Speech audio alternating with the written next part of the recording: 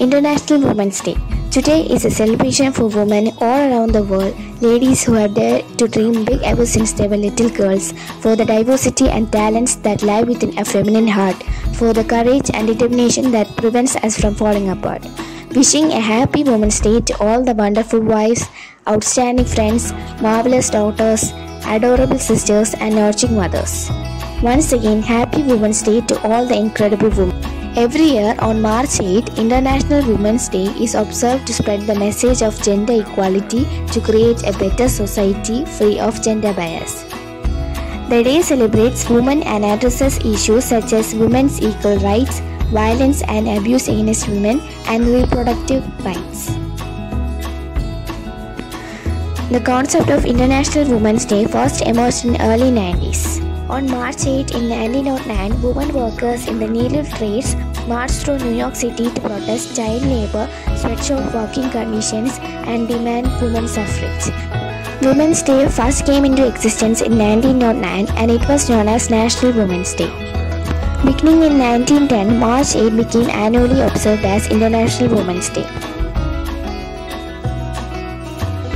A woman named Clara Zetkin, leader of the Women's Office for the Social Democratic Party in Germany, tabled the idea of an International Women's Day. She proposed that every year in every country there should be a celebration, a Women's Day to press their demands. We celebrate National Women's Day on the occasion of Sarojini Naidu's birthday on 13 February 1879. She was a gifted national leader, a freedom fighter, and a celebrated poet. India celebrated 144th birth anniversary of Sarojini Naidu, who is fondly known as the Nightingale of India. Every year, the day is marked with a special theme, capturing the role of women in every sphere of life. This year, International Women's Day is being observed with the theme, Embrace Equity.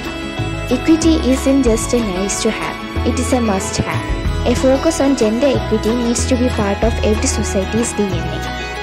Embracing equity cultivates the mindsets and practices necessary to create an affirming and inclusive, equitable educational ecosystem.